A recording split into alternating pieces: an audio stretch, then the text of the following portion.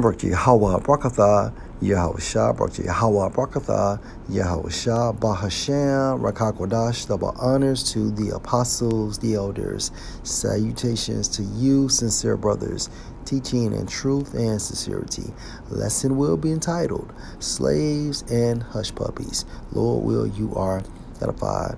Also, this video was inspired by a video I came across on TikTok, and this video will be used for fair use purpose only.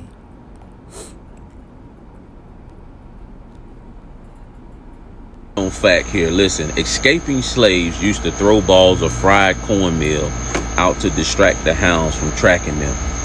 The hounds stopped barking and tracking thanks to the cornmeal, which later adapted the name Hush Puppies. Did anybody else know that?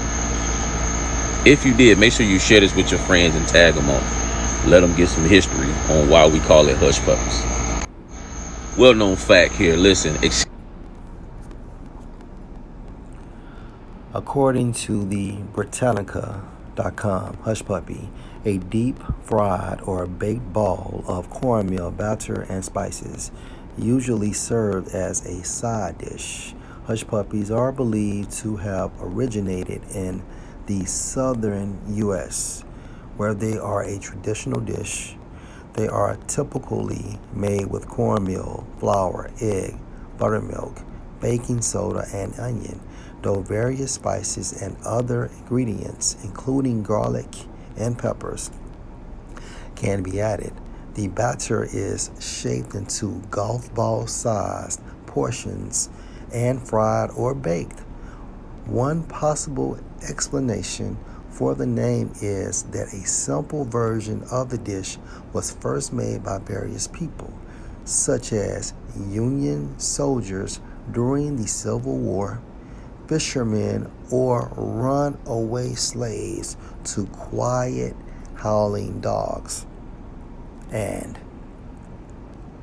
according to one possible explanation for the name is that a simple version of the dish was first made by various people, and just a spiritual assumption, I'm thinking that runaway slaves began this.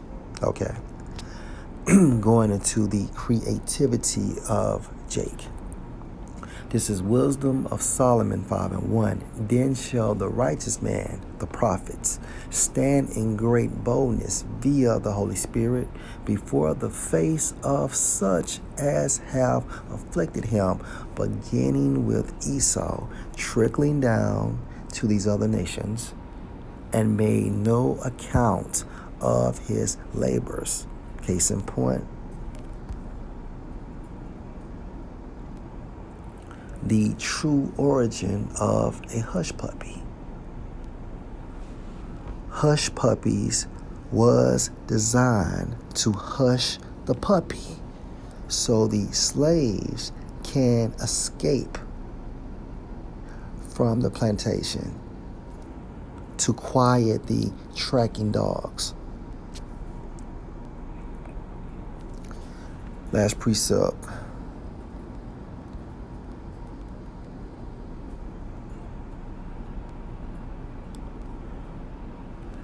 Jeremiah 10:16. The portion of Jacob is not like them, referring to these other nations. For he is the former of all things. Who is he? And Israel is the rod of his inheritance. Who is he? The Lord Yahweh of hosts is his name. So our portion is Yahweh Bahashem Yahushua. And the Most High is the former of all things.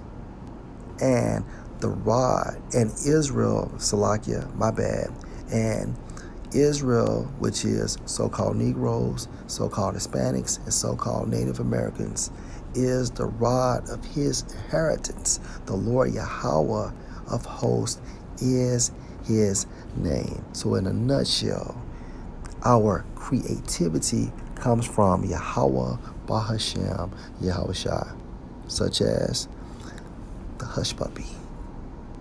Lord, will you edify? Shalom.